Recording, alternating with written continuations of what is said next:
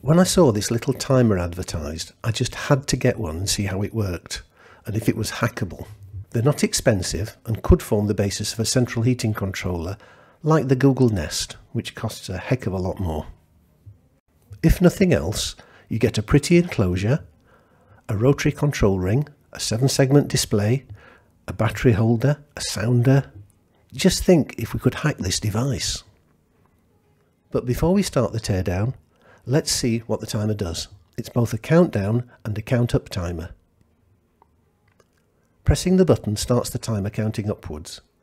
After 5 seconds, the display dims to conserve battery life, and pressing the button again stops the timer. A long press resets the timer. The device also has a countdown timer, which you can set in 5-second increments.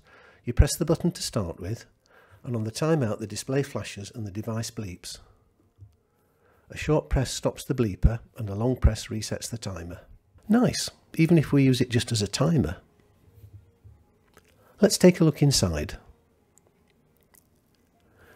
Take out the batteries and remove the rubber feet. Then remove the 4 screws and lift off the back panel to reveal how this thing works.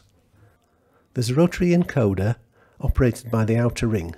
This rotary encoder gives the ring that nice clicky feeling and a nice sound. If you remove 4 more screws, you can now lift out the main circuit board. You can see the tack switch at the bottom and how the LEDs are laid out into a 7-segment display format. Next, we can remove the light shielding, which has a diffuser for the LED segments. Here are all the parts. The diffuser assembly is about 6mm thick. This has the big advantage that if you wanted to hack this device, you could insert your own electronics and display instead of the diffuser and still keep the main board intact. You could cut the PCB tracks to the rotary encoder, the sounder, the button and the battery connections and maybe some LEDs, and reconnect your own electronics. And the slightly tinted window is large enough to use most OLED displays. It's a very nice project and it's been very, very well engineered. I expect that a future project will be to rebuild the Wi-Fi thermostat from a previous project. So let me know how you get on if you've hacked one of these timers, and please subscribe if you like this.